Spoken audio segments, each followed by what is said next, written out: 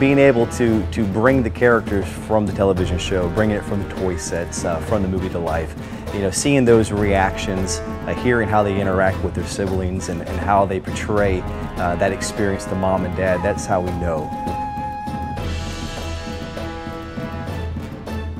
The progression that we see with the traditional dark ride, whereas the tethered point and shoot gun, we wanted to take that same philosophy and revolutionize it. So, you know, what was born was the Maestro technology that we work with Triotech on. And what that allows us to do is free away from the gun and the tether and allow kids to express themselves with their hand gestures. So we're literally able to throw fireballs, launch lightning strikes, lightning bolts at the bad guys.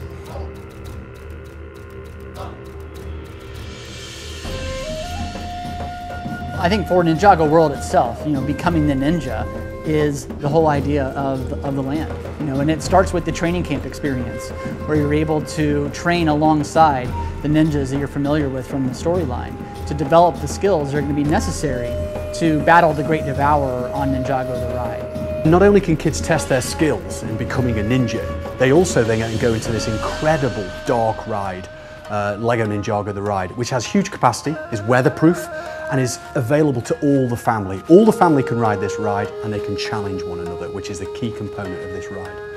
2, 1, please work.